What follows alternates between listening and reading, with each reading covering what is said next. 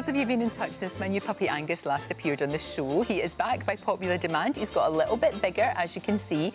Time for him to return to puppy school. Celebrity dog trainer Steve Mann is here all morning. How do you think he's doing, Steve? He's doing good from what I can see, but you have to live with him. He's doing great, he really is. Let's not talk about what he just done. No, we shan't. No. Just gloss over that. Don't gloss over that. Pick that up. What he's doing, which I did, and it's fine, what he's doing is he nips quite a bit, especially my ankles. Yeah, he will. He's a terrier. He's learning, man, I'm a terrier. Right. So, you know, biting feels good, but also he's got 42 teeth erupting, and they're going to come through for the next, well, till he's 6 months. Right. But you're now going to be bringing him out and about. He's going to have a lot more to do. Just make sure that you don't inadvertently reinforce it. Make sure he doesn't bite you, and then you give him loads of attention and toys and fuss. OK, so is it better just to ignore?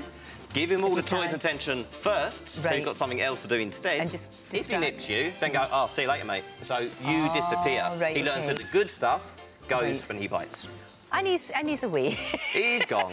I'll tell you what, though, he made a new pal yesterday. We've got fantastic neighbours. OK. And they've got a lovely, lovely dog. He's a rescue dog called Teddy. Rescue, and the two of them were playing, and Teddy was so patient because Angus was being a little bit of a monkey, as he can be. But if you look at Teddy, they're getting along fine, aren't they? They're getting along OK. Yeah, cool. Teddy looks relaxed now. He's got his mouth open, so that tells us that he's nice and relaxed. He's looking to engage. Right. He's just the 2 front feet out there is a nice, inviting kind of position. Yeah. Maybe if they could play in a bit more space, so Teddy isn't penned in the corner. Sure. Even better. They were playing for ages, and they were absolutely fine. Cool. And we've been taking him out. We've been taking him out in his wee harness, and he's been enjoying that, haven't you, pet? There you go. There he is. He was kind of taking me for a walk, I think. Oh man, yeah.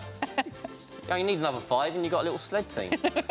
Good. Yeah, so he's going out and exploring and all the rest of it, and he's enjoying his walks. So how he feels on his walks is more important than how he behaves at this time. Right. Once he's loving it, then we can start looking to reinforce the behaviours that we want. He's been really good, actually. You know, you taught him the last time about sitting. The only thing is he sits all the time and looks at me and says, "Where's my treat?" Sit-in machine. Careful how you say it. Yeah, cool, brilliant. But that's a really nice default behaviour. Right. Because there's lots of other ways he could ask for attention, jumping up, nipping, etc. He's gone. He was a good dog. Angus, come back. Come back here, Bubba. Come on, that's a good wee boy. Good boy. Now, later on, we're going to be putting Steve's training to the test because Angus is going to meet Angela Griffin's dog, Smith, who's beautiful. So we'll see what happens there. Nice. Hopefully, they won't fight. And also, if you've got any questions at all for Steve about your own dog, do get in touch. Anything that's bothering you or whatever, he knows everything. We'll have a go. Thank you. And if you could just look after him for a wee minute till he comes back later on, that would be great. You want him back? I think I do.